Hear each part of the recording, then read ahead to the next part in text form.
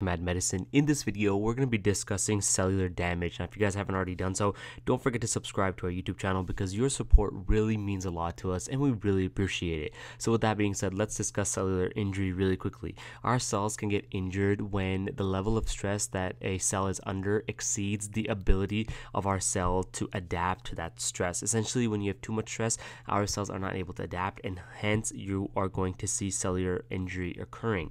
Now, there are many different ranges of injury that can happen, and the extent of the injury is going to depend on three things. Number one, it's going to depend on the type of the cell itself. It's going to depend on the type of stress, and then it's going to depend on the severity of the stress. That's very important because that's going to dictate how severe or how extreme the injury is going to be. We do have certain cells in our body that are more susceptible to stress, like our neurons, and we have certain cells that are more resilient to stress, like our muscle cells. Okay, so susceptible like neurons and more resilient like muscle cells. And cellular injury can happen due to hypoxia, inflammation, malnourishment, genetic mutation, and trauma. And real quick recap, we've discussed cellular injury and we have discussed hypoxia in previous lectures, so you can go check them out. But hypoxia is very important to remember as well in the vignette of cellular damage, because you have to understand what is causing cellular damage. A lot of things can cause cellular damage. One of those things is definitely hypoxia. Hypoxia is essentially a condition where you have low oxygen being supplied to a body or a part of the body, but this is all happening at the tissue level. So this is happening at the tissue level, okay? Very, very specific. So when you have low oxygen that's being delivered to the tissues, certain things will happen. Number one, you have to remember that our tissues at certain point are all dependent on oxygen. Whether they are more resilient or they are less resilient, they are still dependent on oxygen, and that's for all tissues across the board. Now, when you remove oxygen at certain point, you're going to cause damage, and the way it happens is, if you think about oxygen itself, what is the role of oxygen in biochemistry?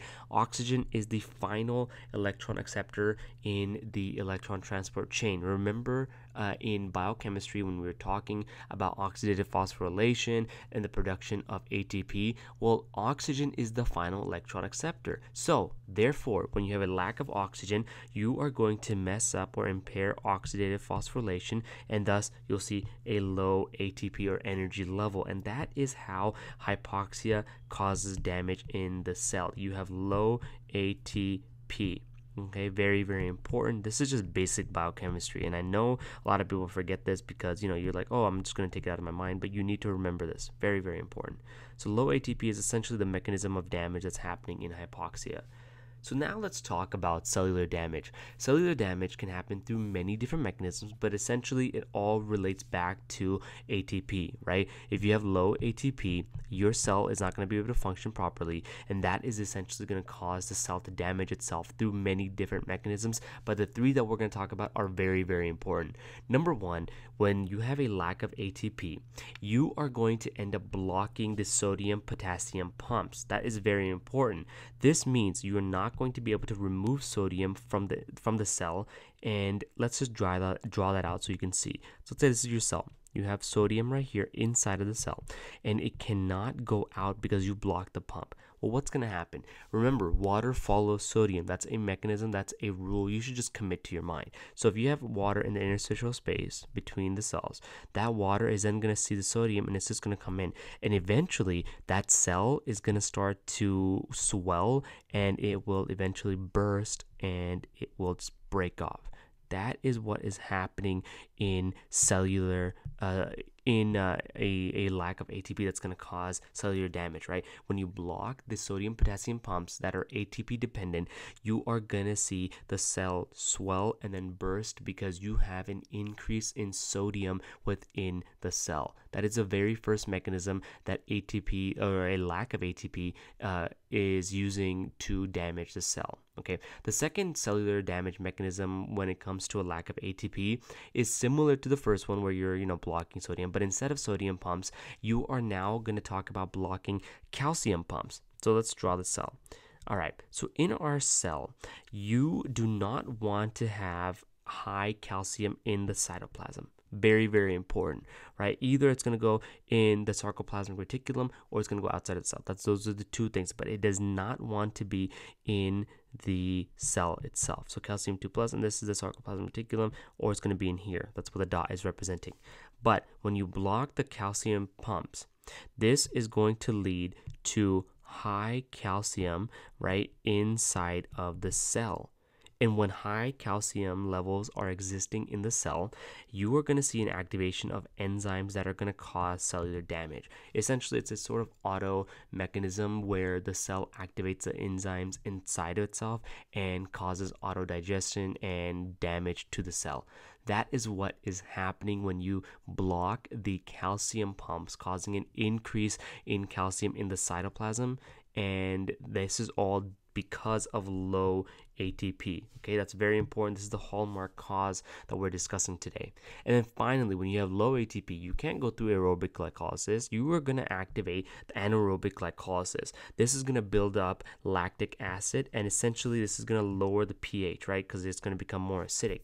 A lower pH or a more acidic pH is going to then cause cellular damage as well, because it can cause the cell wall to denature. It can cause a lot of other issues to happen. It can cause abnormalities with potassium and so much more. So definitely aerobic glycolysis is something that's going to lower the pH, okay, because you have a buildup of lactic acid, and thus you are going to damage the cell. Very, very important. I highly recommend you remember this. So when it comes to our cellular damage itself, you got to think about the extent of the damage that's happening.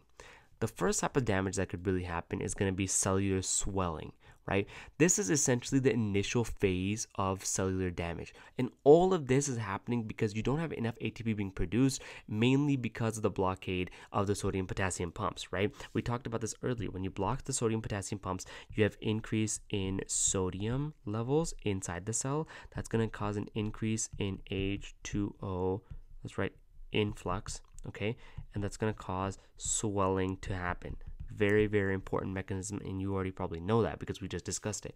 The key thing to remember about cellular swelling, though, is that this is going to be reversible. The water that comes in can easily go out if you just reverse the mechanism that's happening. If you give them ATP, those sodium potassium pumps are going to be able to function properly, and you can remove the water. That's very important. Now, you need to understand the characteristics when it comes to cellular damage. Number one, you're going to see a loss of the microvilli. Well, if you think about the microvilli, right, microvilli are small little things like this, like, small little protrusions. If you just swell the cell, this is going to look something like more flat, right? Because you just opened up all of that surface area and filled it up and made it expand. So you're going to see a loss of the microvilli. At the same time, you're going to see membrane blebbing. You're going to see the rough endoplasmic reticulum swelling. You're going to see the release of ribosomes from the rough endoplasmic reticulum as well. And these two go hand in hand for me, kind of similar to how the microvilli happen. When you swell the RER, because of the swelling, you're going to cause the ribosomes to just pop off. That's how I remembered it. And then finally,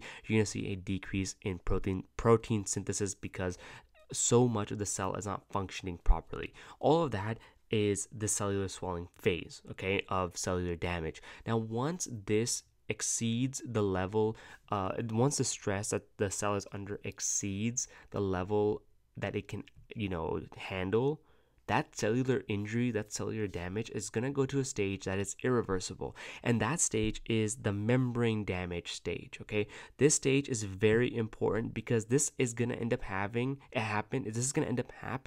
after long-standing cellular damage, often long-standing cellular swelling, right?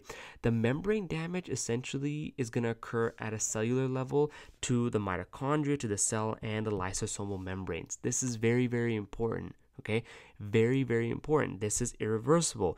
You're damaging membranes. And once you damage membranes, there's no coming back. So what are you going to see? Number one, you're going to see intracellular enzymes in the blood. And one example of this would be troponin or the ALT-AST ratios that you see when you damage the liver, right? So you're releasing these enzymes that should usually be inside of the cell, but because you have damaged the cell, you're going to see an increase in these levels in the blood. You're also going to see an increase in, intracellular calcium.